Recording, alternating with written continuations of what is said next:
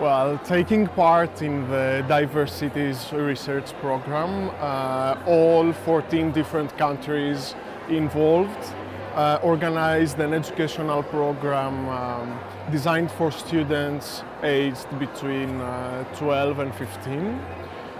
Through this educational program, students were expected to get familiar with and discuss the notion of diversity, to discover its multiple effects in their city, both negative and positive, to design and conduct their own research in their neighborhood, and finally to suggest local initiatives with the aim of addressing diversity.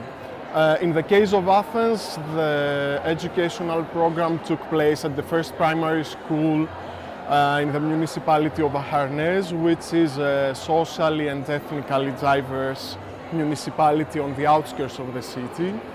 The class group comprised 14 students in their final year of primary schooling, 8 boys and 6 girls from various social backgrounds with different ethnic origins and learning abilities.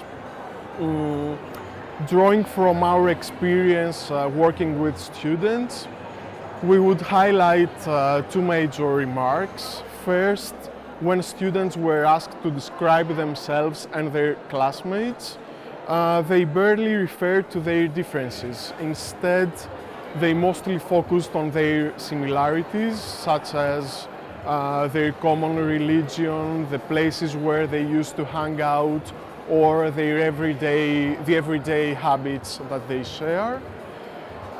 We suggest that this almost absolute emphasis that students gave on their similarities can be interpreted into different ways. On the one hand, this could mean a sense of tolerance and acceptance of otherness, which allows students to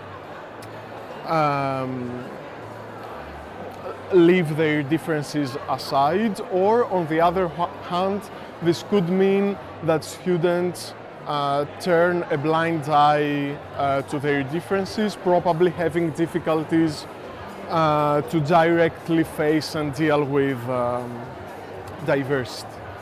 The second remark we would like to highlight concern students' proposals about local initiatives and projects with the aim of addressing diversity in their neighborhood.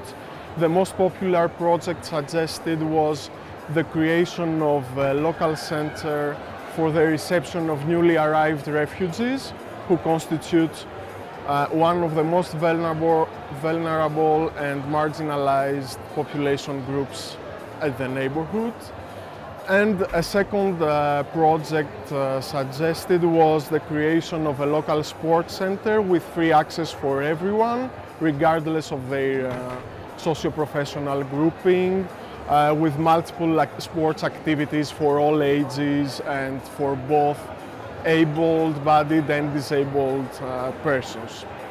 All projects suggested proved that students were able to integrate the dimension of diversity into their ideas as good as adults or professional researchers would do.